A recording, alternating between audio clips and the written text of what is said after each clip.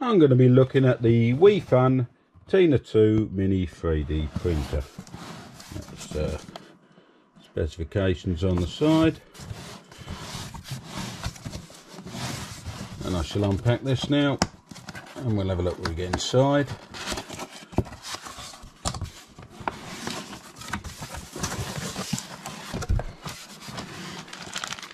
There's an instruction booklet.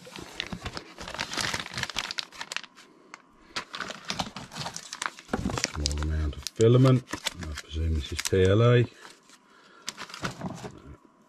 Power lead,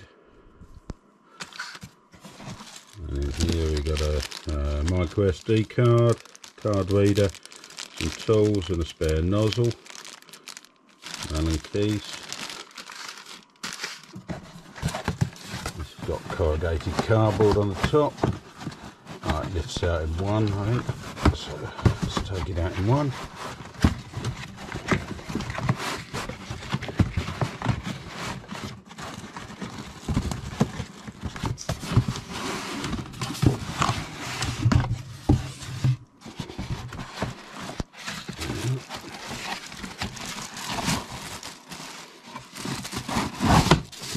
Printer.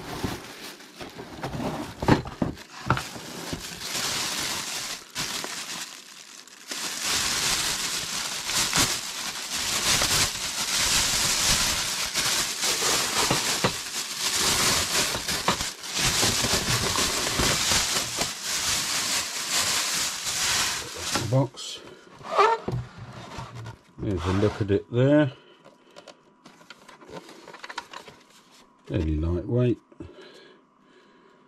and as I say, what I'm going to do is I'm going to have a good read through, go through the SD card. I believe it's got its own program based on Cura, and I shall put that on the PC, and I'll have a look at the I think it's got wireless on this, so I shall have a look at that, and then I'll come back when I've got it all set up and running and go through it all. I've got this all set up, and I printed off one of the tests on the card, which was just a square. That came off the base fine, no problem. I haven't used the paper it's got on the base. I'm using glue stick on there, which I find works very well, but I've reduced the size of an articulated elephant, one of my prints, to try. It should be a good test for it, and I'm going to set that up ready to print. You got the display on the top, so I just press that. Go to print from SD card.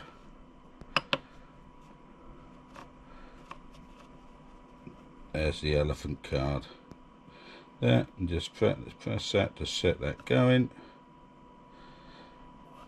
and that should start off, and we'll see how that goes.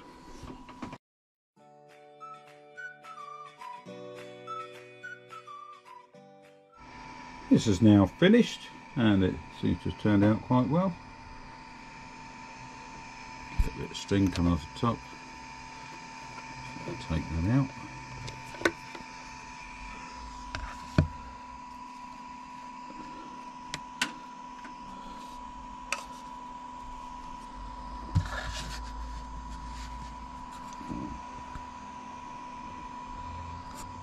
I just got to take it off the base.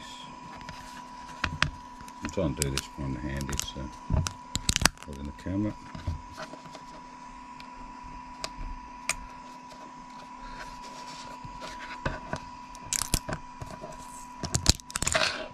Oh, and that's come straight off the support as well, which is good.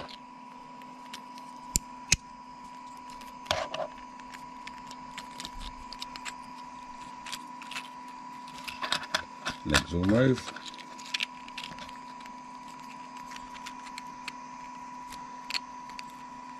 Head moves.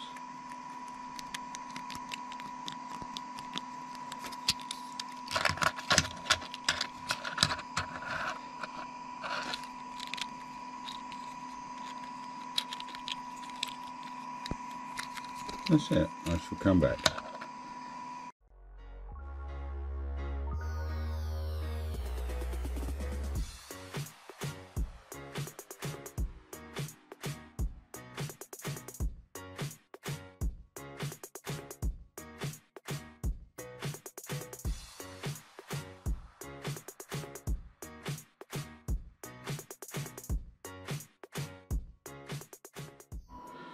I've been using this for a while now, and it's quite impressive. It's clean, I've not had any problems, I've not lost any prints.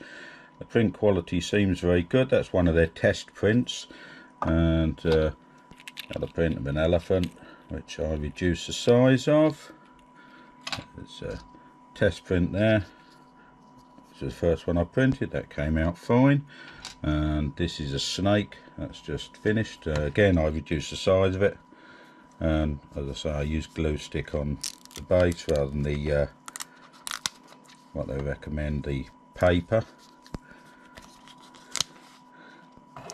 That comes off, and that will just wipe off the glue, and that's on the raft. Let's see how it comes off the raft. Need a bit of encouragement, I expect.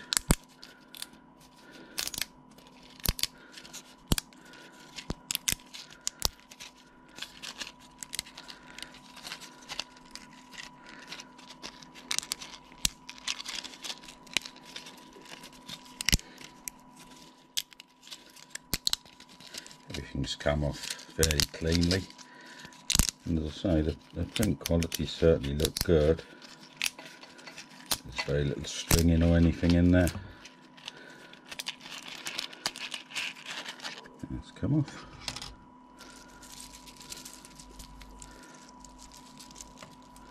And that's pretty good. It's turned out fine. The controls on this are fairly simple. It's I'll just show them. It's a push button. On the main menu there, press the button, that takes you to the menu. You've got the info screen, takes you back to the main menu. Then you got the prepare. It's all detailed in the manual. And go back to the main menu. You've got control, main menu, and print from SD card. Select your print. You just select it and then print, and that's it, and off it goes. I shall put the videos of the prints on it. I did print just a extended arm for the so I could put 1 kilogram filament on it. But apart from that, yeah, I mean, I think it's fairly good. I mean, it's limited by its size. It'll only print small, but yeah, it's great for little hobby and little toys and things like that.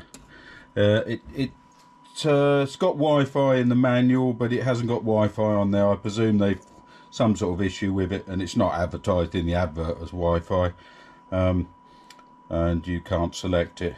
But I've never used Wi-Fi for a 3D printer, so it's no real issue for me.